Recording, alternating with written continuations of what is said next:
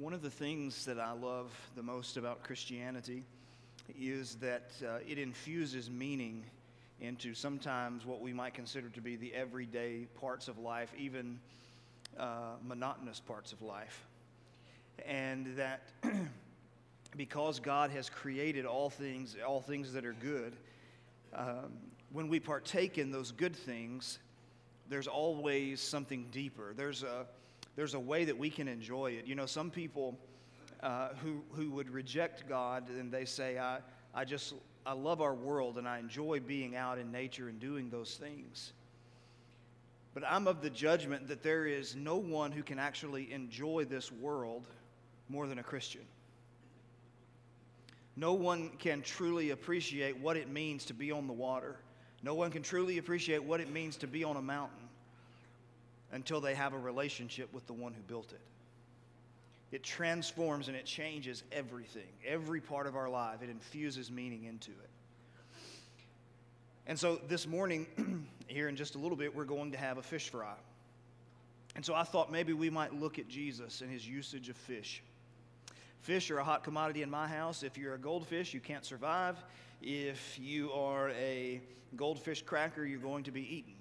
So fish still remain an important part of the world, especially in my house anyway. So there are four areas when we look at the New Testament and Jesus' use of fish. And I want us to, or at least they can be categorized into these four areas. And I want us to think about them. And then as we go and we actually hold a fish to eat it, draw ourselves back to how Jesus used it. And infuse meaning into just not just eating, but infuse some meaning into it, okay? So let's begin number one. He first of all, and I think the most obvious one, if you were to think about Jesus' use of fish, the most obvious one would probably be when he chose to serve the multitudes who were following him, right? Matthew chapter 14 being the first one, the feeding of the multitude. So go over there in Matthew 14, verses 13 through 21, and Jesus will show us what he does in service to the crowd following him. In chapter 4, verse 13, 14 and verse 13, it says, "Now when Jesus heard this, he withdrew from there in a boat to a desolate place by himself." What he had heard was that John the Baptist had been killed. But when the crowds heard it, they followed him on foot and in towns. And he went ashore, he saw a great crowd, and he had compassion on them. Now, compassion it's an interesting word. The Greek term is splagizomai. It kind of sounds ugly. And that's because it describes the inward movings of bowels. That's why the old King James would translate things like in 1 John chapter 3, if anyone shuts up his bowels of compassion from him. They believed that feelings rested in the middle of your stomach.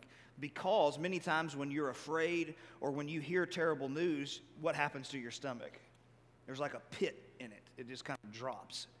And so Jesus felt compassion for them. He was moved in his inner being for them. Okay? And what's interesting is, I had a friend a couple of years ago in a place I was preaching, and he was teaching a class doing specific word studies in the Old Testament and New Testament. And one of the things he discovered as he discussed and studied compassion was that compassion, up until the New Testament letters, was a characteristic solely given to God. It's not until you get to the epistles in New Testament Christianity, for an example, in Colossians, where God calls on his people to be compassionate, to imitate him. And so here he is moved with compassion because he's got large crowds of people following him, and he healed their sick. Now, when it was evening, the disciples came to him and said, "This is a desolate place, and the day is now over. Send the crowds away to go into the villages to buy food for themselves." They have a legitimate concern. It's a large crowd, as we're going to see, 5,000 men. When you add women and children, you're looking at very easily a 10,000 person crowd. Okay? They don't have that kind of money. They don't have that quantity of food to be able to feed them out in the middle of a desolate place, which is emphasized in this text 2 times. So, verse 16, "But Jesus said, 'They need not go away. Give them something to eat.' He said to them, 'We have only 5 loaves and 2 fish.' And he said, 'Bring them here to me.' And then he ordered the crowds to sit down on the grass, and he taking the 5 loaves and 2 fish, he looked up to heaven and said a blessing. Then he broke the loaves and gave them to the disciples. And the disciples gave them to the crowds, and they all ate and were satisfied. Notice, they all just didn't get a little bit to hold them over. They ate until they were full, which in this culture was not something that is common. You see, you and I, if you've ever had this experience, now, I love to eat. I don't think that's any secret, all right? You and I, though, have likely experienced this as Americans at some point, where we eat something that is so good and we get so full, and then they ask you, do you want dessert? And you really do want it, but you just can't. There are a lot of people in this world who will never know what that feeling is like. This culture was one of them. And so the fact that they ate until they were satisfied in a completely desolate place, Jesus was caring for them and serving them in a way that they never had been before. And then they took up 12 baskets full of broken pieces left over. And those who ate were about 5,000 men besides women and children. Why does he do this? Well, if you go down, the second he feeds a group of 4,000 men here in chapter 15, and we won't read the whole account because it's very similar. He's moved with compassion for the crowd again in verse 32. They have a few small fish. They ate and are satisfied, 37. They took up 7 baskets full, and those who ate were about 4,000 men besides women and children. He's moved for them. But I want you to listen to what he says, why he is moved for him.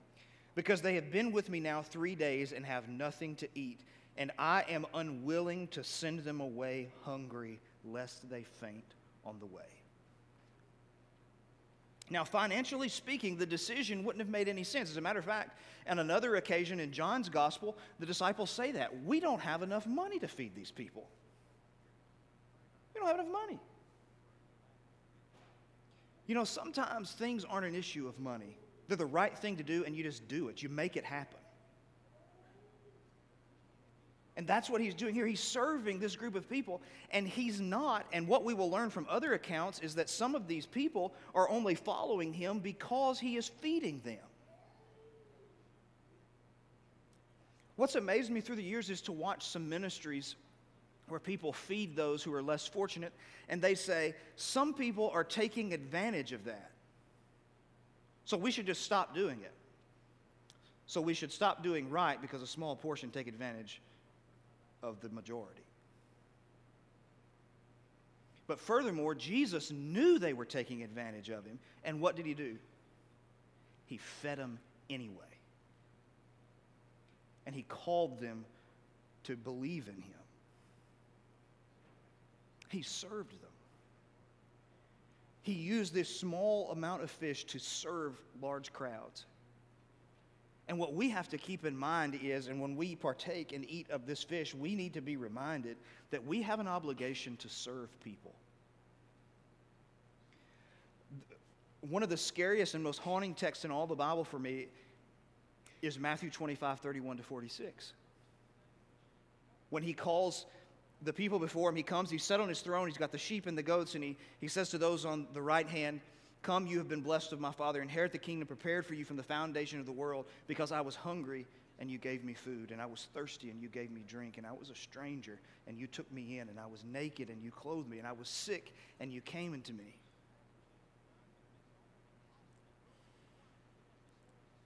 Jesus' love for people, especially the downtrodden people, the ones that we most likely avert our gaze from. Jesus was drawn to them. Think about this. If Jesus were to come in the flesh here, and we were to go walking, let's say we go to Atlanta somewhere, and we go walking in downtown Atlanta, you and I would be uncomfortable with where Jesus went and with whom he would associate.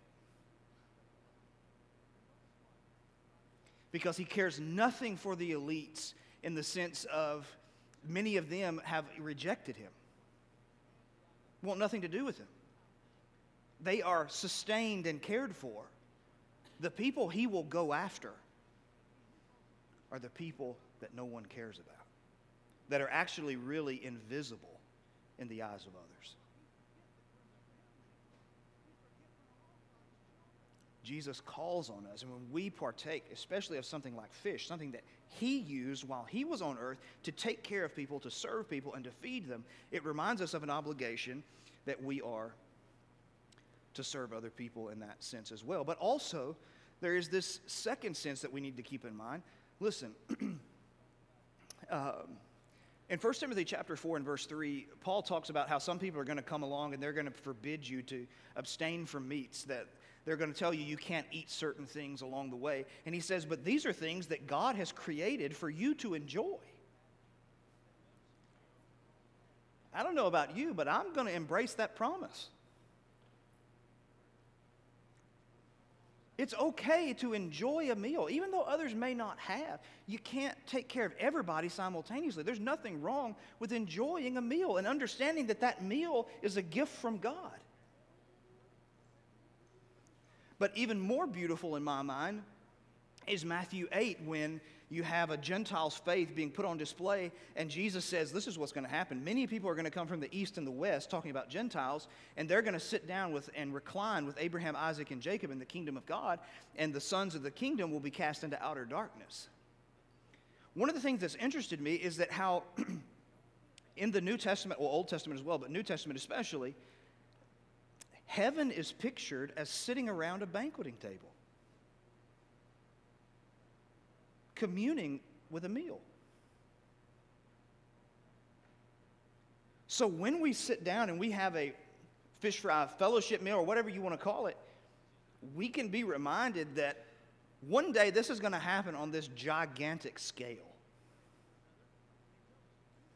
where all the redeemed in all the ages are going to sit down together and sit down before God and fellowship. So when we partake of fish, we need to remember how Jesus used them. He used them to serve, number one. Number two, he also used fish in order to teach. He used fish in order to teach. Two areas here. Number one, Matthew chapter 7, he taught about God's goodness when using fish. In the Sermon on the Mount, in this particular discussion, he is discussing prayer, and he says, ask and it will be given you, seek and you will find, knock it will be open. For everyone who asks receives, the one who seeks finds, and the one who knocks it will be open. Now listen, or which one of you, if he has a son and he asks him for bread, will give him a stone? The stones in that region actually look like they're loaves of bread. He said, or if he asks for a fish, we'll give him a serpent.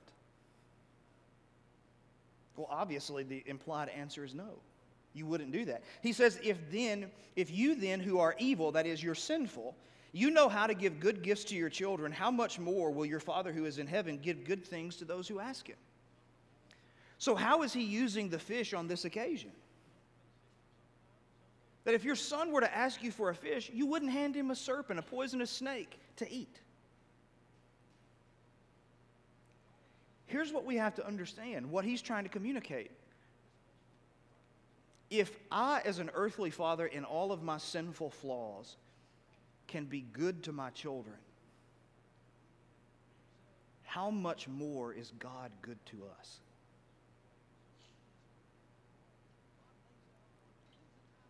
God is not against you. God is not against me.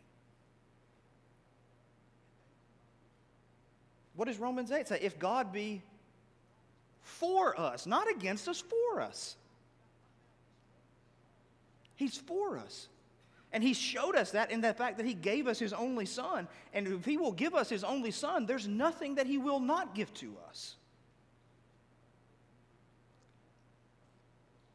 And so when Jesus is here using a fish, he's communicating to us the goodness of God. That God desires to do you good and to do me good.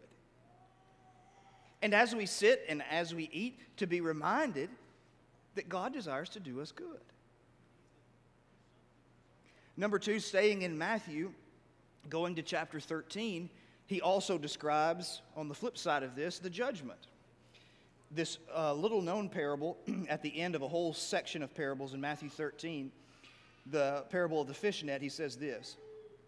Again, the kingdom of heaven is like a net that was thrown into a sea and gathered fish of every kind.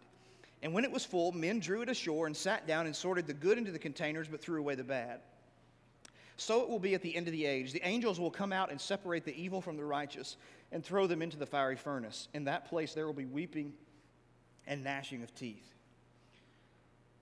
Now, there's debate about exactly some of the nuances of this. Is he talking about judgment of the whole world or judgment that takes place in the church? I want to set that debate aside because the point I'm trying to make is that judgment is coming. And if the parable represents anything, it's that judgment is coming.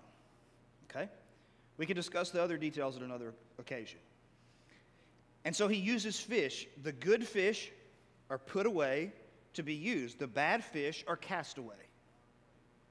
Okay? And so he uses these fish to show us that, listen, judgment is going to end one of two ways. Okay? There is no third option. And to be very frank, as Jesus was, there is heaven and there is hell, and there is no in between.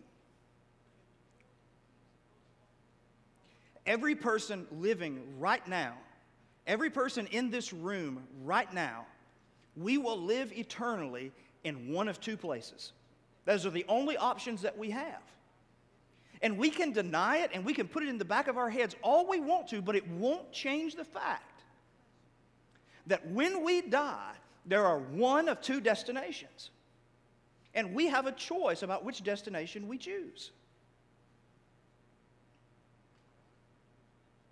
You know, when you go, I can imagine if you're cooking fish on a large scale quantity, that a fish that doesn't taste so good is probably going to find its way in there somewhere along the way. You can't produce mass quantity without having something that's a little inferior somewhere along the way. Now, you see, a lot of people are expecting to be like that. They're expecting to live their lives how they want to, and they think that when God is gathering everybody in, He's just going to slip them in, and they're just going to slip in like a bad fish in the midst of all the good fish. Never going to happen. Never going to happen. The good will go one place, the bad will go another. Like it or not, judgment is coming. That same God that He used fish to illustrate His goodness, that same God will also judge us. And we have to decide, and He's left it to us to decide what it is that we want. Number 3, He used fish to confirm His identity. First of all, in Luke chapter 5 that was read for us a moment ago, He has Simon out, and Simon has been fishing all night, can't catch anything, and he tells Jesus that. But I love what Peter says. He says, nevertheless, at your word, we'll let down the net. Okay? It doesn't make any sense to us because we're professionals. We've been doing this all night, and we've caught nothing. But because you asked me to, I'll let it down. And you know, there's something in that all of us, myself first, need to learn. It doesn't necessarily matter what conventional wisdom says. It matters what Jesus says. And at His word, even if it doesn't make sense to anybody else, at His word, I'll let down the net. I'll do whatever He asks me to do. And they bring in this large haul of fish, so much that they call for their partners, and their boat begins to sink. And everyone is astonished by what happens. Peter is astonished. He's blown away. Peter realizes when he's in front of Jesus, he asks Jesus to leave. Because he realizes this Jesus is not some normal human being. This is God, and he realizes what all people realize when they realize they're in the presence of God, and that is that they are sinful people. Notice he didn't say, depart from me because I'm afraid of your power. He said, depart from me because I'm a sinful man. And then they end up leaving all and following him. Now, what I love about that story is there's this word used, I think, in verse 10 when the people are reacting. It's a word that The people were amazed or astonished, depending on whatever your translation is, but the original word means they were held in stupefaction. It means they saw what was happening and they went, couldn't believe what they were seeing. He stunned them.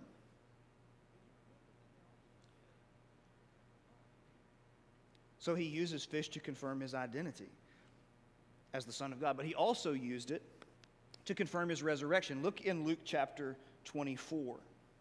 Luke chapter 24, verses 36 through 42.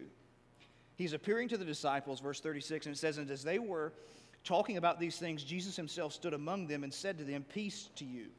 But they were startled and frightened and thought they saw a spirit." Again, the concept of Jesus being resurrected to them is as hard for them to understand as it is for you and I to understand sometimes. Because what is one thing we know by experience? Dead people don't get up. Right? So, verse 38, he said to them, "Why are you troubled, and why do doubts arise in your hearts? See my hands and my feet, that it is I myself. Touch me and see, for a spirit does not have flesh and bones, as you and I see." They think it's a ghost, and Jesus says, no, it's not a ghost. I'm not a ghost. Look at my hands and my feet. Look at the scars that are there. Come and touch me and feel. What this is showing us, first of all, is that Jesus' resurrection wasn't some kind of a spiritual resurrection. Jesus' resurrection was a bodily resurrection, and that's why in Christianity, the Bible teaches a bodily resurrection from the dead. The body that you put in the ground of a person who dies, that body is going to stand back up. The word resurrection just means to stand up again. That's all it means. And so Jesus is confirming his identity. They're struggling with it. In verse 40 he says, "And he showed them his hands and his feet, and they disbelieved for joy and were marveling." And so he said, "Have you anything to eat?" Okay, maybe you didn't believe me. Let me try this again. They gave him a piece of broiled fish, and he took it and ate it before them. Because what would a ghost do if he ate a fish?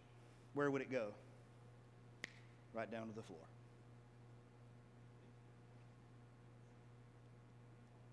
He's driving into their minds, it's me. My body is up. Give me a fish and let me prove it to you. So he confirms his identity. So as we partake in and eat this fish, we can be reminded that Jesus really is the Son of God. Jesus really is the Son of God, and we really do have hope beyond this life. The resurrection is not some pie-in-the-sky thing. And so many people, what's amazed me is that so many people have viewed Christianity as some kind of just that. It's like fairy tale type stuff, like it's not rooted in history somehow. These are some of the most historically verifiable facts in all the world. And I don't mean some historian that you can Google. I mean the real historians who have academic and journalistic standards for their research. And there's a difference in the two. Google is fine. But just remember, I can build a website in 30 minutes and call myself a doctor and convince people to believe me about something. You cannot do that with academic presses and legitimate sources. And there are people from all different walks of life who have examined this. You have investigators, you have lawyers, you have a number of different people who have all examined these facts about who Jesus is, the fact about his resurrection. And one of them, one of the leaders in Great Britain in the 20th century, one of the chief attorneys in Great Britain said that there is more evidence to prove that Jesus lived, died, and rose from the dead than there is that Abraham Lincoln lived.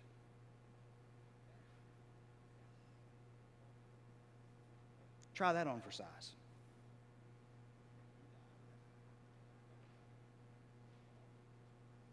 As surely as I hold that fish in my hand in just a minute, is as surely as Jesus is alive and well and real.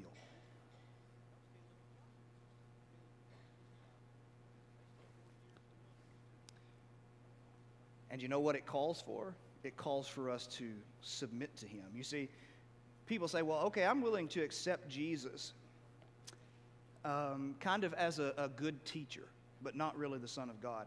Well, here's the thing. You don't really get that choice. The way Jesus presents himself to you and to me, he does not give you that choice. Jesus presents himself in what is known as a truth claim. And in a truth claim, it's either true or false. Jesus did not leave middle ground. He said, I either am the Son of God or I'm not.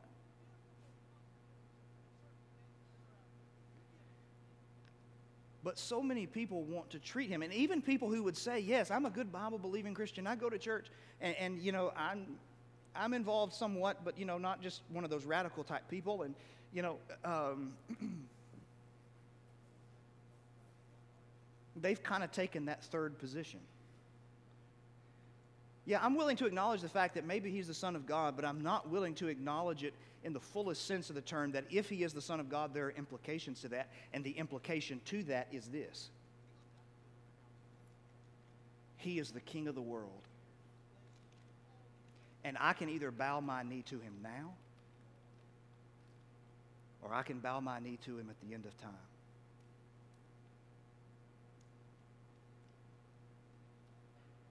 His identity demands a reaction of either rejecting him or submitting to him. There is no middle road.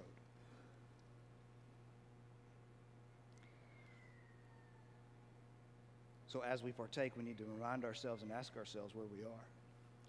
Then finally, and I got really nervous during class, Mitchell said, let's go to John 21, and I thought, oh, here we go. Because that's the last part here. But he didn't. We were going in two different directions. So John chapter 21, he uses fish to restore Peter. You remember that Peter has denied Jesus 3 times in Matthew chapter 26 and verses 69 to 75. And now in John chapter 21, he meets with him on the shore of Galilee. And if you remember Luke chapter 5, this looks a lot like it. Because they're out there fishing, and Jesus says, do you have any fish? And they said, no, we've been out here all night, but we got really nothing. He says, throw your net on the other side, and they start hauling it in. And Peter immediately shoots up and says, it's Jesus. I can't see him, but I know it's him. Why? Because at the beginning of his ministry, what did Jesus do for Peter? Let down the net. He let down the net, and he brought in a catch he'd never had before. This is Jesus. He's back. Verse 9, it says, when they got to the land, everybody finally makes it ashore. Peter, of course, swims to the shore ahead of everybody. They had a charcoal fire in place with fish laid out on it and bread. And Jesus said to them, bring some of the fish that you have just caught. Simon Peter went aboard and hauled the net ashore full of large fish, 153 of them. And although there were so many, the net was not torn. Jesus said, come and have breakfast. Now one of the disciples said, who are you? Now none of the disciples dared to ask, who are you? They knew it was the Lord. Jesus came and took the bread and gave it to them, and so with the fish. That was now the third time Jesus was revealed to his disciples after he was raised from the dead. And then you have this wonderful conversation between Jesus and Peter. When they had finished breakfast, Jesus said to Simon Peter, Simon, son of John, do you love me more than these? He said, yes, you know that I love you. Second time, Simon, son of John, do you love me? Yes, Lord, you know that I love you. The third time, he said to him, Simon, son of John, do you love me? And Peter was grieved because he said to him the third time, do you love me? One thing you can say about Peter, he gets a bad rap from so many different people. But the thing that always comes to my mind with Peter, as wrong as he could be about things, that man was passionately in love with Jesus. Just loved him with every fiber of his being. And that I think to me that explains some of his brash behavior. He just wants to love him and display his love for him in any way he can. So over a meal of fish, Jesus talks to Peter, and the 3 times that he denies him, now the 3 times he reaffirms his love to him, he's restoring him to his place. He's restoring him. And maybe what it is that we need to think about as we partake of this together is consider the status of my relationship with God. If it were Jesus and I sitting down having this meal, what would Jesus talk to me about?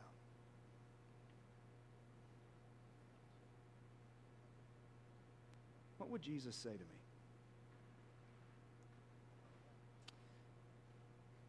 Jesus will always say kind and comforting things to help those areas of hurt, but Jesus will always, always tell the truth as well.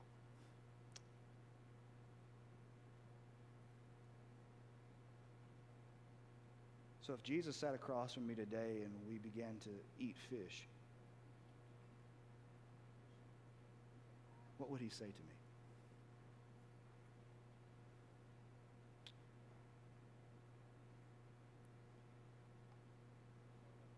See, that's one of the things, again, that you can love the most about Christianity.